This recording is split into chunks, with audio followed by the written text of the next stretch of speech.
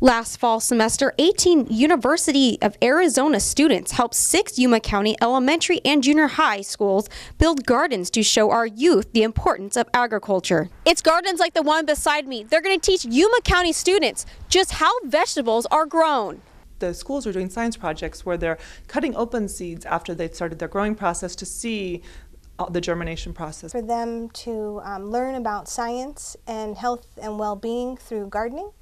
Beamer Jones says many kids don't know the science behind agriculture. Teaching about vegetables and gardening and where food comes from, and the little girl saw the corn on the cob and she said, "Oh, we get this at the fast food restaurant. Corn on the cob, I know corn on the cob." Eating healthy would also help tackle the area's high obesity and diabetes rate.